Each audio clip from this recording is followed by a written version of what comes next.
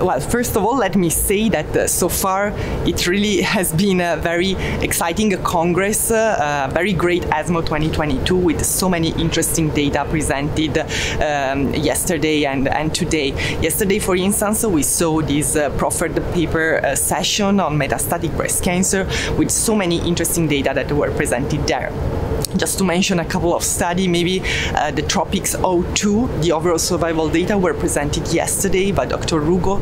And just to give a bit of context, TROPiCS02 is a randomized phase 3 trial that tested Sacituzumab govitecan versus treatment of physician's choice in patients with pretreated hormone receptor positive, HER2 negative metastatic breast cancer. And the landmark analysis of this trial had already been presented at ASCO 2022. So from ASCO 2022, we already knew that Sacituzumab govitecan was associated with a significantly improved progression-free survival compared to treatments of physician's choice, although the magnitude of benefit was not huge. But I want to underline that the kind of patients that were enrolled in TROPiCS02 are patients that were heavily pretreated with between 2 and 4 prior lines of treatment in the metastatic setting. And what we observed at ESMO 2022 yesterday were the data on overall survival, because at ASCO 2022, this data on overall survival were still immature. And what we observed yesterday was that Sacituzumab govitecan is associated again with a significant improvement in terms of overall survival. Again, the magnitude of benefit is limited, is around 3 months with an hazard ratio of 0.79. But still, I want to underline that the kind of population enrolled in this study consists in heavily pretreated patients. So patients for whom we do not have so many therapeutic options in our clinical practice. So it is a population that really represents a high unmet medical need. So it's interesting to see that Sacituzumab govitecan, that is an agent that is changing the treatment landscape, for instance, in triple-negative breast cancer in second line, is still also showing some promising results also in other breast cancer subtypes, like patients for the hormone receptor positive, HER2 negative breast cancer. And besides TROPiCS02, also we saw the results from the MONARCH 3 trial. MONARCH 3 is a randomized phase 3 trial testing the addition of Abemaciclib to endocrine therapy with aromatase inhibitors for patients with hormone receptor positive, HER2 negative metastatic breast cancer in first line.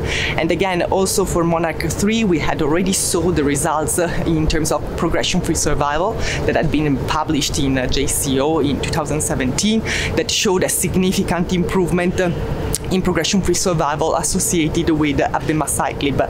What we saw yesterday at ESMO 2022 were the data in overall survival. Actually, this is an interim overall survival analysis, the interim analysis 2, and Abemaciclib is associated with a numerical longer overall survival compared to placebo, but these results did not meet the statistical, the threshold of statistical significance as per statistical study design. I want to underline that this is not the final overall survival analysis. The final overall survival analysis will be performed around in 2023, when the number of events, both in the intention to treat population and in this subgroup of patients that were the patients with visceral metastasis, will be reached. So hopefully we will see this overall survival, final overall survival analysis in 2023. And again, another study that was presented yesterday that I just want to mention because I think it's very interesting was the Synergy trial. So Dr. Agostinetto presented the results of the primary endpoint of Synergy.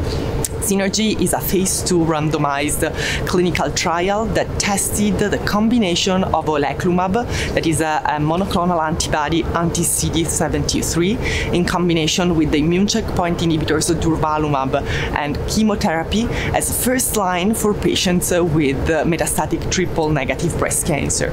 And the primary endpoint of the trial was the clinical benefit rate at 24 weeks. And unfortunately, the addition of Oleclumab Oleclumab didn't show an improvement in terms of clinical benefit rate at 24 weeks, so the study is negative.